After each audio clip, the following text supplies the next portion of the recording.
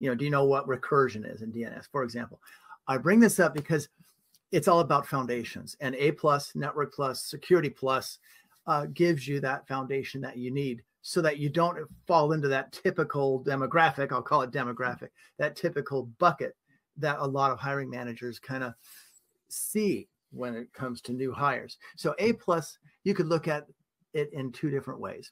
One, you could say A+ is help desk, service desk, right? The other way you could look, and those are job roles. Those are serious job roles. Each of our certs is based on a job role.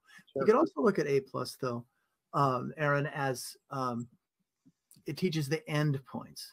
And by endpoints, I mean how computers work or how devices work.